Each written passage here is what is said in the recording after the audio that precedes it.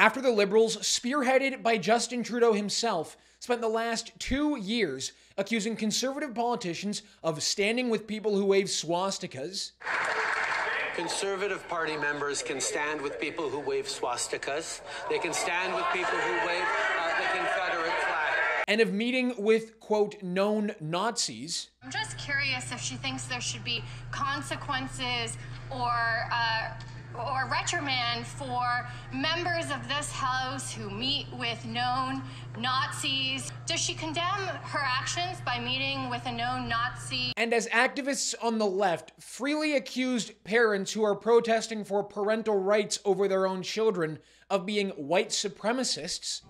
I know that white supremacists are absolutely funding, supporting, and cajoling parents. Justin Trudeau's government invited an actual Waffen-SS Nazi veteran to be recognized in the House of Commons on Friday.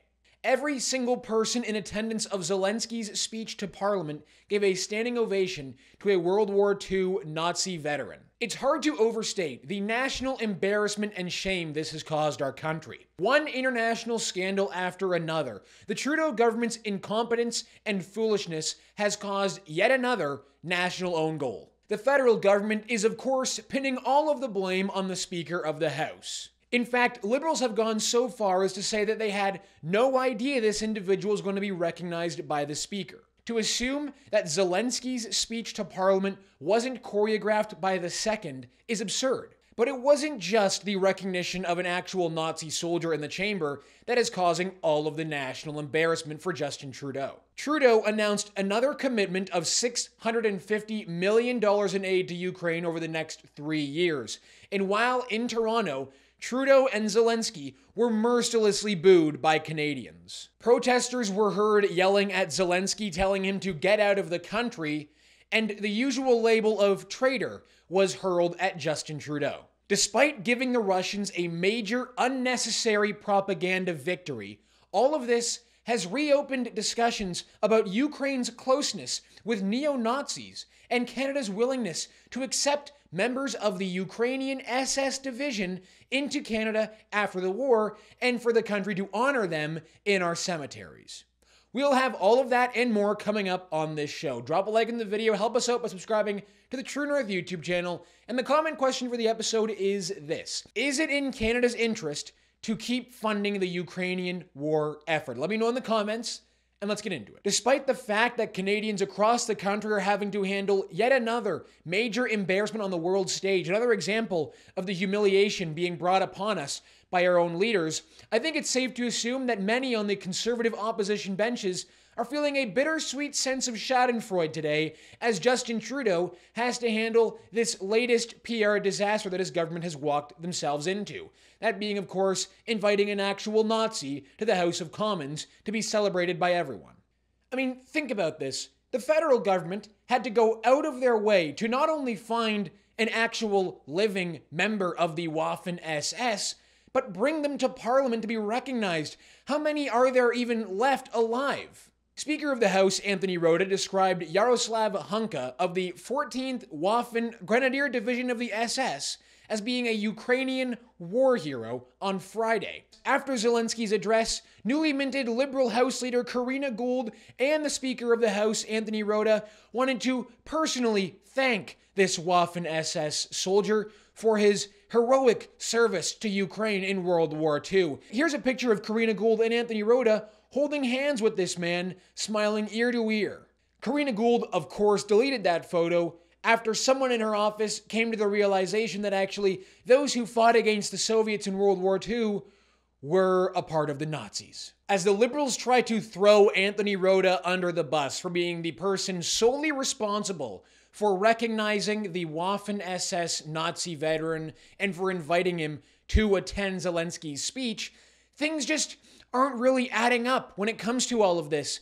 You see, the granddaughter of the Waffen-SS soldier, Teresa Hunka, posted on Facebook a picture of her dear Dido waiting in the reception hall for Trudeau and Zelenskyy. So this man, this Nazi veteran, was not only just invited to attend Zelensky's speech, but was also invited to attend the reception with the Prime Minister and Zelensky. Are we to believe that Trudeau and Zelensky didn't take a picture with this man? And if so, where is that picture? I think we'd all like to see. The 14th Waffen Grenadier Division of the SS rebranded themselves in 1945 as the 1st Ukrainian Division of the Ukrainian National Army. But even a quick 5-minute Google search of what the Ukrainian 1st Division really is would lead someone to realize that these people were in fact part of the Nazi war machine and were involved in several atrocious acts of war crimes. A 2020 article written in Esprit de Corps, the Canadian military magazine,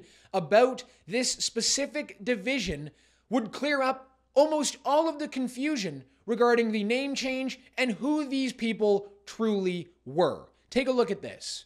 Among the commanding officers of the SS Galicia was Ukrainian-born SS Hauptsturmführer Heinrich Wiens, who served with the Einsatzgruppen D murder squad and personally took part in mass executions of Jews. Another division officer, SS Obersturmbannführer Franz Magal, was also a seasoned killer of Jews.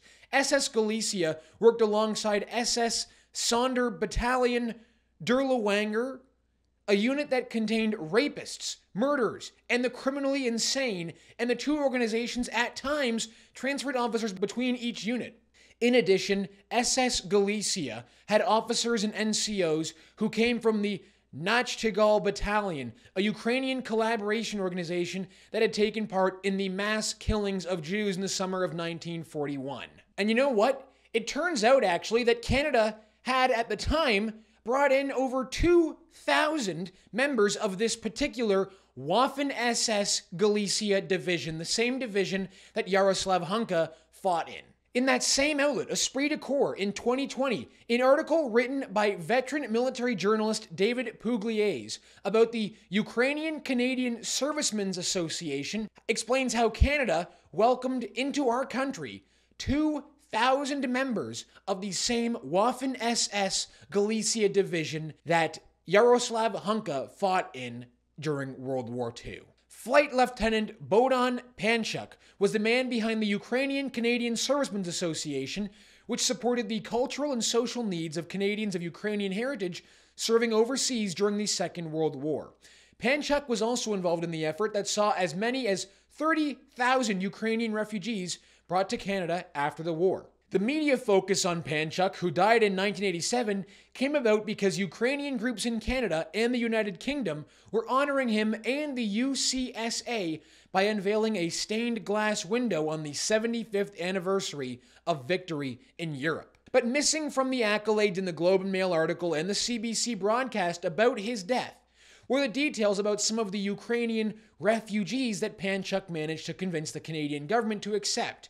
2,000 members of Adolf Hitler's Waffen-SS. Panchuk was able to get members of the 14th Waffen-SS Division Galicia into Canada by lying about their past. In fact, there are several monuments to this Waffen-SS Ukrainian division across the country in our cemeteries. But the connection of Ukrainian Nazis to the Canadian government goes even deeper than what we're seeing here. Not only did Canada, after the war, bring in so many members of this SS division to the point where we're now having monuments in our cemeteries for these Nazi soldiers.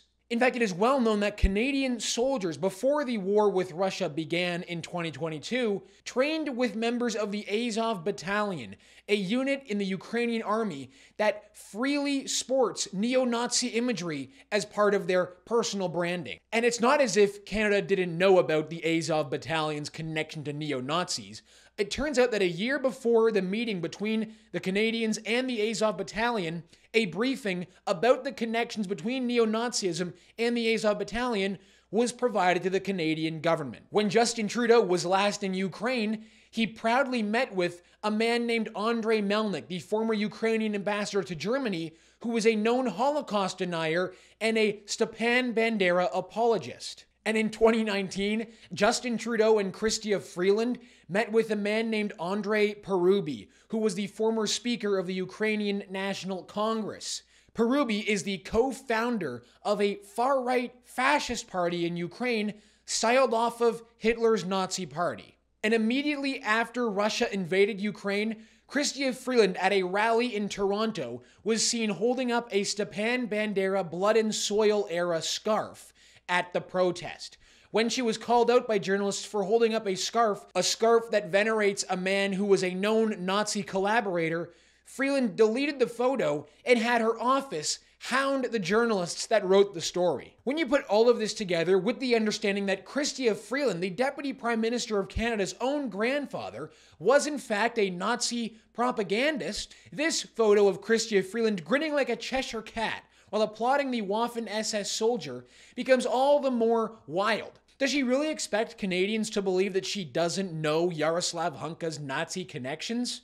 When her own grandfather was a Nazi? Whenever anyone in the media raises the connection of neo-Nazis and Ukraine, they are immediately labeled as Putin propagandists, of people pushing Kremlin propaganda. But the evidence has now been laid out for the entire world to see, whether those in the legacy media who slander journalists who call attention to this stuff like it or not. When I called attention to Justin Trudeau meeting and shaking the hand of a known Holocaust denier, journalists like Andrew Coyne accused True North and myself of pushing Putin propaganda. And the University of Calgary's School of Public Policy published a report putting True North's own Rupa Subramanya, the leader of the PPC, Maxime Bernier, and Ezra Levant, the founder of Rebel News, as accounts on Twitter pushing Russian propaganda. Jewish groups and our international allies are rightfully fuming over this situation.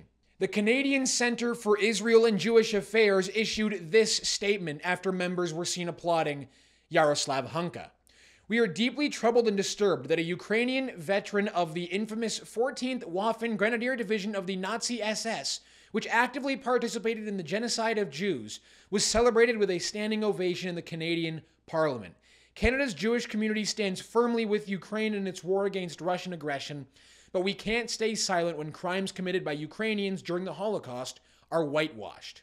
And Poland's ambassador to Canada is now demanding that the Canadian government issue a formal apology to Poland for honoring this man in the House of Commons. Canadian and Ukrainian leadership at the House of Commons cheered a member of the Waffen-SS Galician, notorious Ukrainian military formation of World War II, responsible for murdering thousands of Poles and Jews. Poland, the best ally Ukraine has, will never agree on whitewashing such villains. As Polish ambassador to Canada, I expect an apology. Roughly 4% of the Canadian population is made up of people with Ukrainian heritage. To assume that that does not sway the government's response to this war is, of course, ridiculous. Playing to the very large Ukrainian voter base in this country is clearly a tactic of both parties and has been for a long time now. But look at, for example, how other countries have handled this war. The United States, the country who is by far supporting Ukraine the most with military and financial aid, has what I would consider to be a very healthy debate on the issue. U.S. Republicans are almost entirely opposed to giving the Ukraine more money. In fact, the U.S. Speaker of the House, Kevin McCarthy, and the Republicans didn't even meet with Zelenskyy before Zelenskyy came to Canada. Unlike last year, Zelenskyy wasn't invited to address the House and the Senate. In Canada, anyone who believes that it is not in the best interest of Canadians for us to maintain funding Ukraine or to go to war in Ukraine is deemed a Putin propagandist. After all of this in the House of Commons, Trudeau and Zelenskyy made their way to Toronto, where they were to address a large crowd of supporters. Only problem for them was that a very large crowd of protesters gathered outside the venue and mercilessly booed both of them when they entered and left the venue.